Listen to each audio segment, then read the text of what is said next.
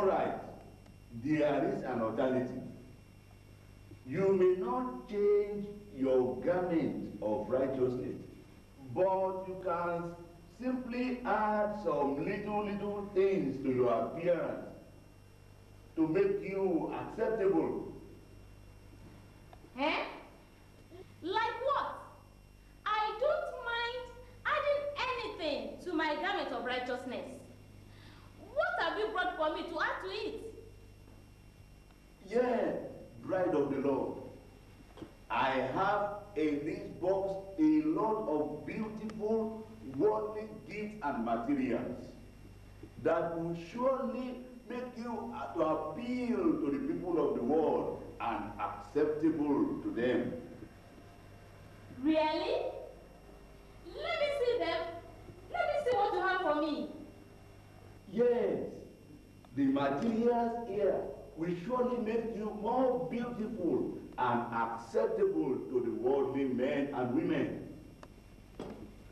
Now, first of all, those pairs of white shiny shoes given to you by your Lord for the preparation of the gospel of peace is never acceptable in the world of maximum enjoyment. So, instead of going out with the gospel of peace or evangelism, you proudly go out with big men and fine young men to night parties and cinemas in your new pair of black shoes. After all, it is just a little addition of worldly excitement to your new life. It won't spoil your Christian life at all. Eh? Yes.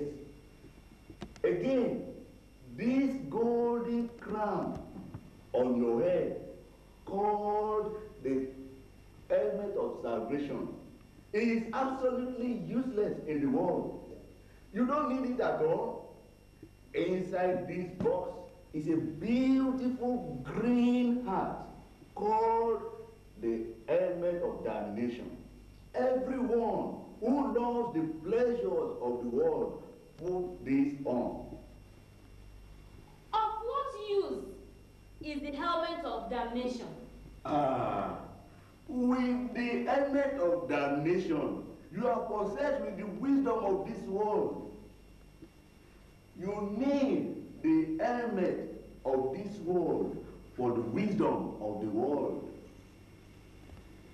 Now, the golden girdle round your waist must go too.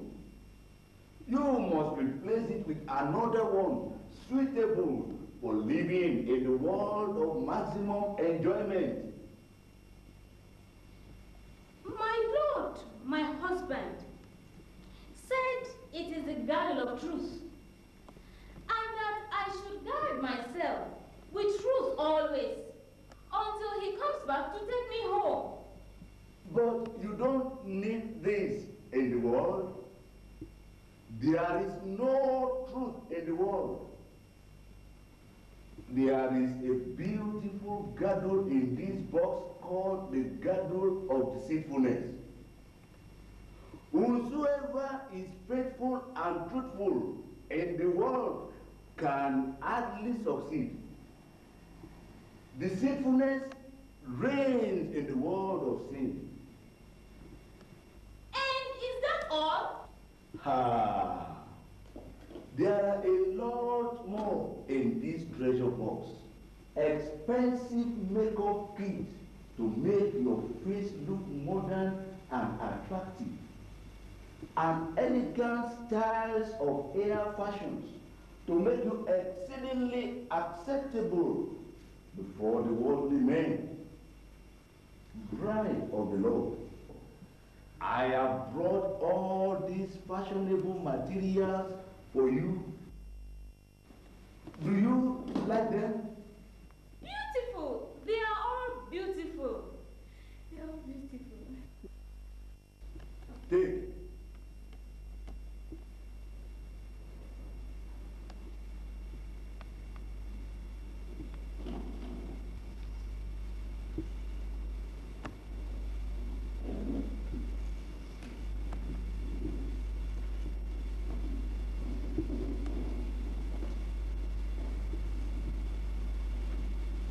bride of the Lord, begin to add these things now to your garment of righteousness immediately.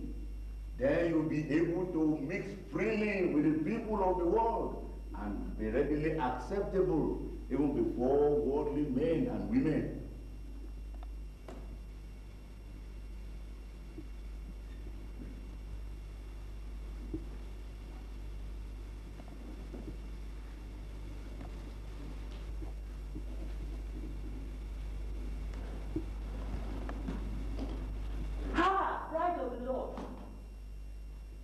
Don't listen to him, the slave master. He is the God of this world, the father of lies, and the father of all deceitfulness. He has come in order to make you stain your wedding garment of righteousness and lead you back into the slave market of sins.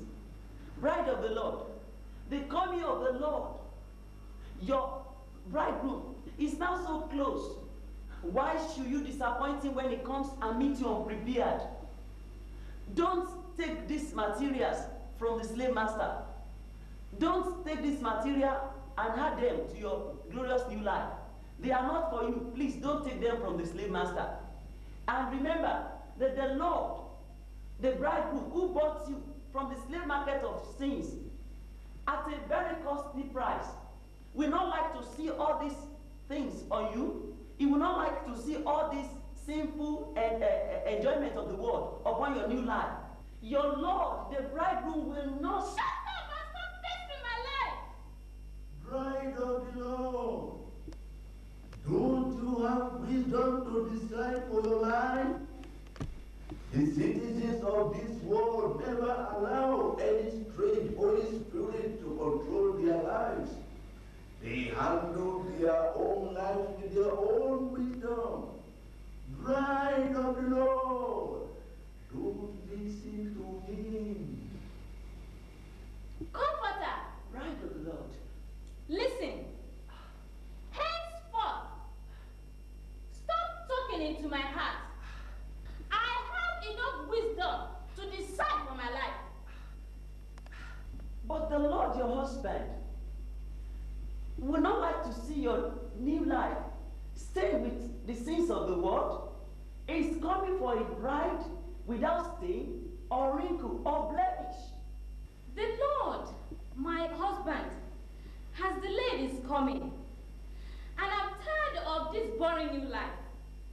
I have to go into the world to experience the funs and excitement that are going on there. I am bored of this new life. I have to take a break into the world to have worldly fashion and pleasures. Ha! Bride of the Lord! Shut up and leave me alone!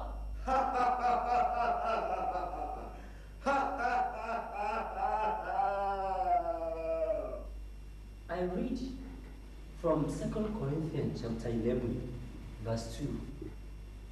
For I am jealous over you with godly jealousy. For I have espoused you to one husband, that I may present you as a chaste virgin to Christ. And that's one husband is the Lord Jesus Christ. The Lord Jesus Christ has bought us for himself. But do you now see, daughter, how the devil is now busy deceiving the children of God? Do you see how he's busy luring many believers back into the world of sin, so that the Lord may return suddenly and meet many of them unprepared? Many believers for whom glorious heavenly mansions are prepared are now taking a break into the world to have a taste of worldly pleasure and fashions, forgetting that the coming of the Lord shall be like a thief in the night. Could this then be the church our Lord Jesus Christ is coming to rapture into glory? No. No. But this present church is a harlot church, a spiritual prostitute.